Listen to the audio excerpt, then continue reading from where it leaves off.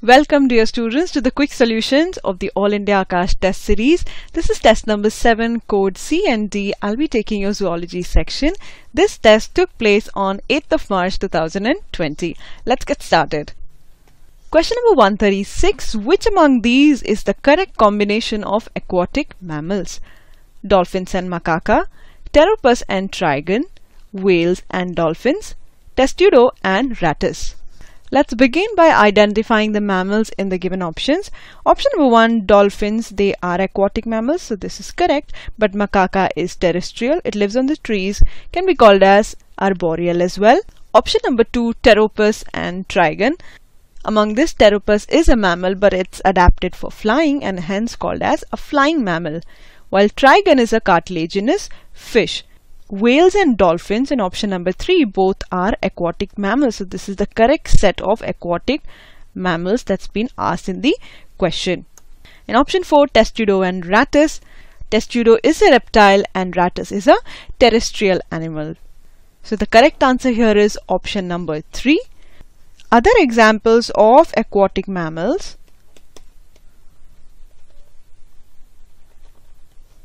is sea cow, seals, etc. Question 137. Which of the following is function of insulin? Hyperglycemia, lipolysis, glycogenolysis, protein anabolism. If we talk about the mode of action of insulin,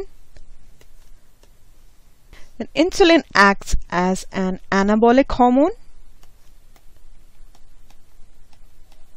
It facilitates the uptake of glucose by the cells, which would lead to hypoglycemia. Thus, option number 1, hyperglycemia, would be incorrect.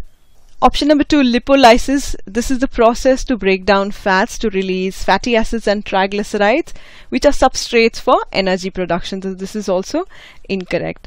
Option number 3, glycogenolysis, is breakdown of glycogen into glucose, which would lead to again hyperglycemia. So this is also incorrect.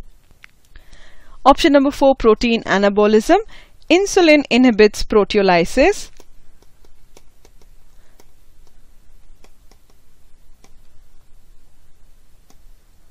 And in fact, factors like IGF promote protein anabolism.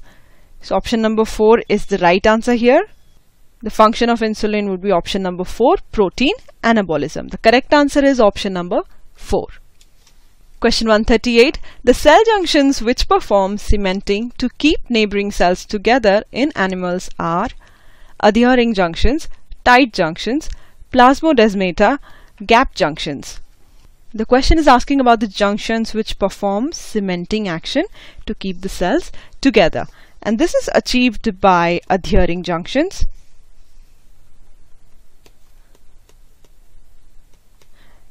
These junctions adhere the neighboring cells together. So option number 1, adhering junctions, is the right junction.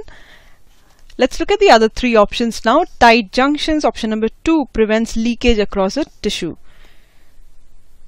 So it prevents leakage and do not allow any transferring or communication between neighboring cells.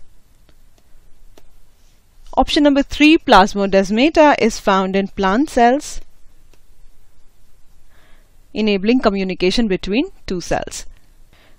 And similarly, option number 4, gap junctions, also facilitate the cells to communicate with each other. So these enable the communication or transfer of ions or small molecules and sometimes big molecules as well. But the function of cementing is performed by adhering junctions. The correct answer is option number 1. Question 139. Cofactors are essential for the proper functioning of certain enzymes.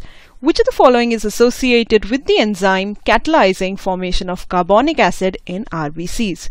Chloride ion, magnesium ion, zinc ion, ferrous ion. The question is hinting towards an enzyme.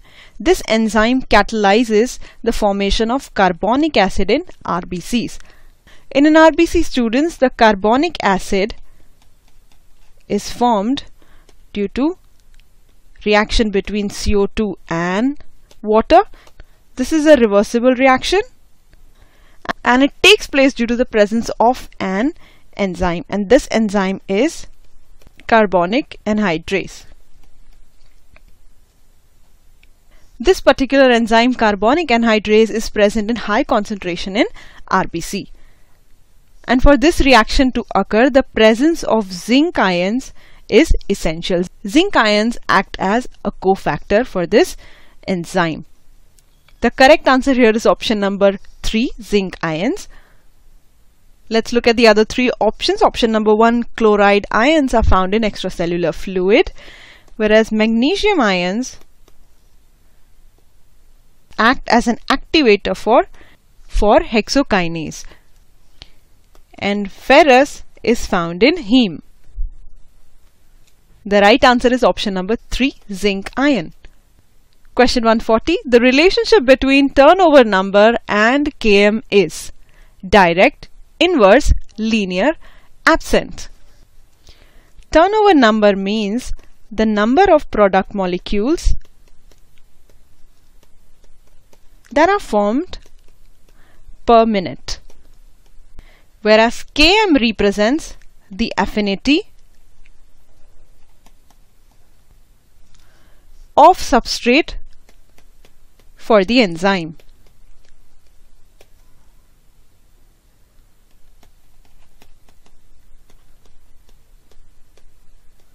But remember, this affinity relationship is inverse. It means if the Km value is higher, then the affinity of that enzyme for that substrate would be lower. And vice versa, the lesser the Km, the higher the affinity of enzyme for that particular substrate. Which means if the Km is lesser, the affinity would be higher, and when the affinity is higher, the turnover number would also be higher, because the number of product molecules formed would be higher. Thus, the relation between Km and turnover number is inverse. So the right option would be option number 2, inverse. The right answer is 2.